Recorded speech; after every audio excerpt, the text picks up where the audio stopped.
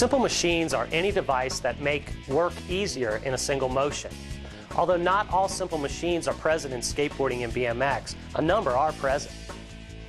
Simple machines do not allow you to do less work, but they do make the work easier in three main ways. 1, by lessening the force exerted. 2, by changing the distance over which a force is exerted. Or 3, by changing the direction of the force exerted. The first type of simple machine to explore is the lever, which is found readily on a skateboard. The modern skateboard has an upturned area on the nose or front of the board, as well as on the tail or back of the board. The upturned kick acts as a lever for the rider and helps to lessen the force exerted by the rider while performing tricks on ramps, in the street, or on the flat ground.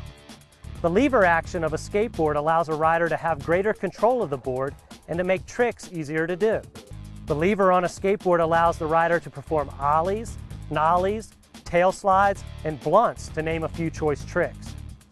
The place where the trucks of the skateboard and the deck come together is an example of a fulcrum, or a fixed point around which a rigid lever moves.